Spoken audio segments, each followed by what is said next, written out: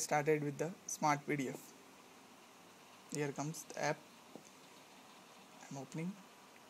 I've already got some PDFs. Let's open the Perception PDF.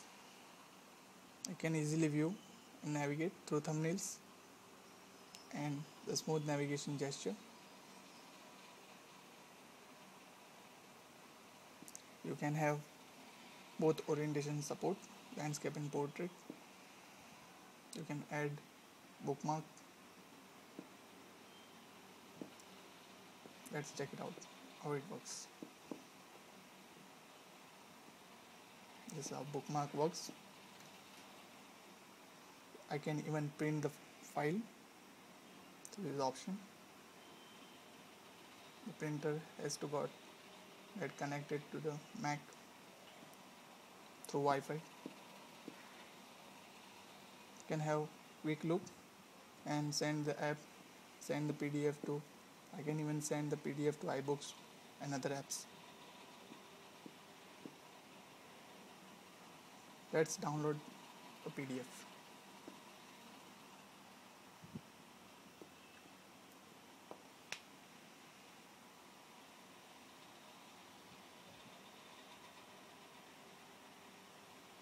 Here comes it.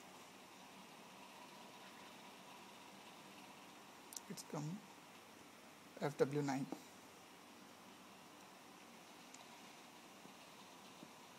Can even zoom it.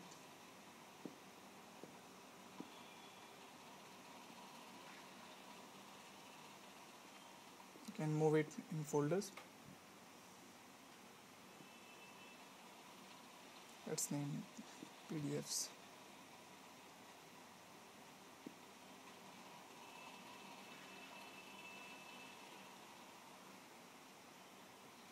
Copy. I can create the folder.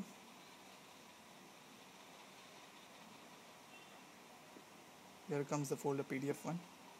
Simply paste it. You can move the unwanted files from here.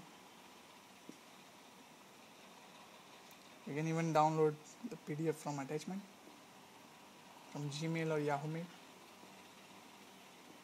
You can search the available PDFs from this navigation.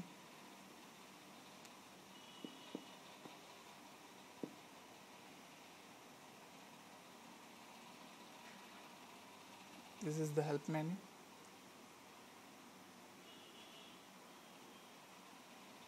I can even read the office files. I have got some XLS and PPT. Here's how the Smart PDF reads the other add-ons. Let's open the doc file.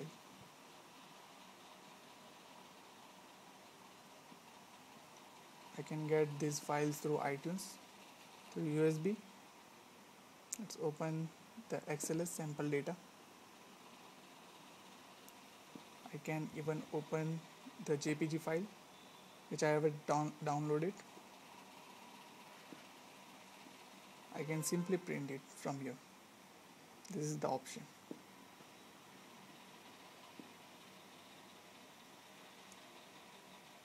This was the story of Smart PDF. I can even rename the files. Okay, it is renamed from IRS diagram to IRS diag. Well, it's all over.